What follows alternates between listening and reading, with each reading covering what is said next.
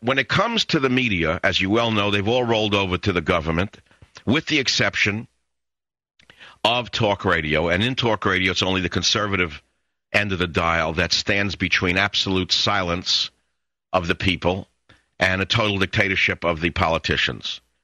The person leading the charge to destroy freedom of speech is none other than the perfect face for this pork barrel bill, and that's Debbie Stabenow of Michigan. In other words, if you were to paint a face on the pork barrel stimulus bill, if you were looking for the perfect embodiment of it, it would be Debbie Stabenow, both physically and mentally. She matches the pork barrel bill perfectly. Now, of course, I'm angry at her because she's a dictator in her heart. She'd like to turn off talk radio, and I'm angry at her. But there's another reason. And the other reason is that the Fairness Doctrine senator's husband was involved in a hooker scandal, and the girl he used in the motel room went to jail, but Michigan Senator Stabenow's husband escaped any charges whatsoever in exchange for his assistance in the case, according to the police in Troy, Michigan. So, in other words, the hooker went to jail, Stabenow's husband avoided jail, and now this face of the pork barrel bill herself wants hearings on radio accountability. The fact of the matter is, there's more to this than meets the eye. This is something you're not going to read about anywhere else, but it's up on michaelsavage.com.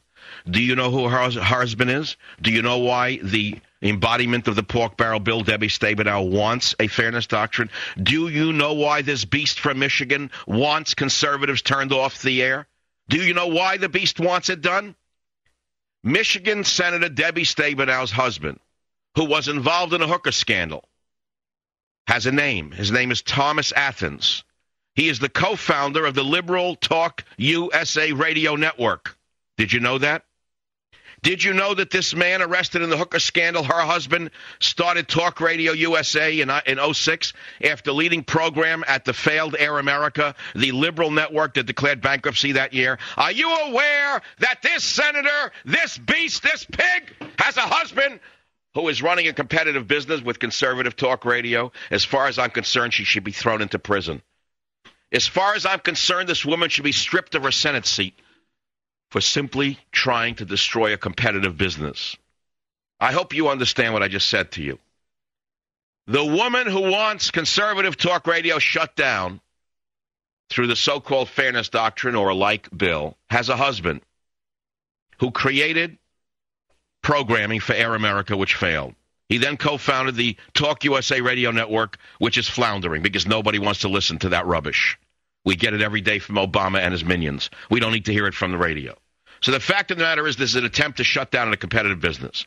Ladies and gentlemen, I don't think you understand the danger we are in when beasts like this can get up there and get away with virtual verbal murder.